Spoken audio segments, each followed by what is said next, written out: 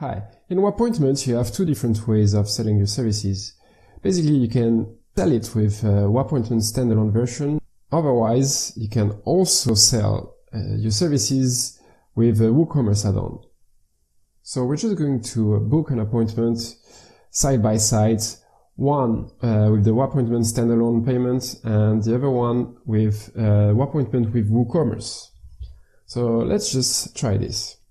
Just going to go ahead and select a slot. Same on both hands.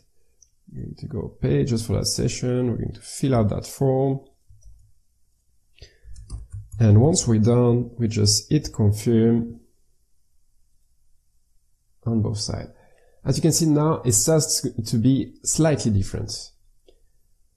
There, in Wappointment, you're ready to the payment page. You can pay later if you want. You can pay with the credit card, or you can pay with PayPal, or any local payment methods that is working with PayPal. In our case, we're just going to go ahead and pay with Stripe. So we're going to enter those magic numbers that work always on the sandbox, just on the sandbox, not in real life. And that's it. We hit pay, and appointment is booked. Pretty streamlined. There's no question. You know what you have to do. Boom, boom, boom. Enter your email, your name, credit card, and that's it. Payment is in the box. Now with WooCommerce, slightly different. We have a Pay Now button. We just hit the Pay Now.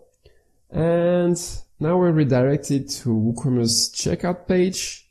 WooCommerce checkout page that can be slightly challenging. I mean, it's not crazy challenging, but it's a lot of field. We already filled out a few things, you know, in the previous steps of Wappointment, and now we asked again to fill out those fields, and it's not such a great experience for a user.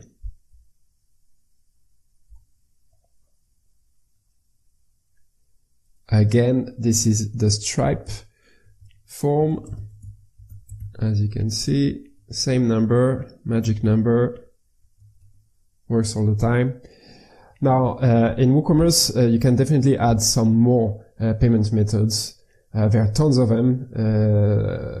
For the purpose of the demonstration, we just added Stripe, but there are many providers that works. You just need to check on their websites. But that's it. I just wanted to compare the Stripe experience on both cases and see how it looks. And we just place the order,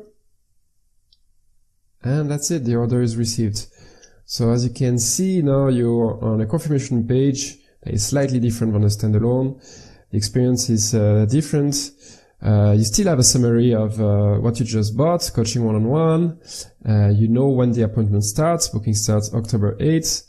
But it's not the best experience. It's good, but it's not the best experience.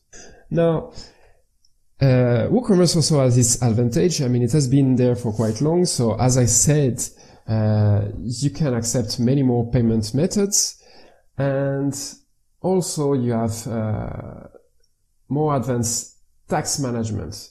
Meaning if you want to set some rules for your taxes, let's say you tax such country and you don't tax such country. Well, you can do that. I mean, there are all sorts of conditions you can put in place. It's something you need to study, but it's feasible. Also, in WooCommerce, you have a built-in coupon system in place. So you can create coupons for your customers. In Wappointment standalone version, it's not yet the case, but it will be at some point, but it's not possible yet. So you have both versions, different pros, different cons. It's up to you.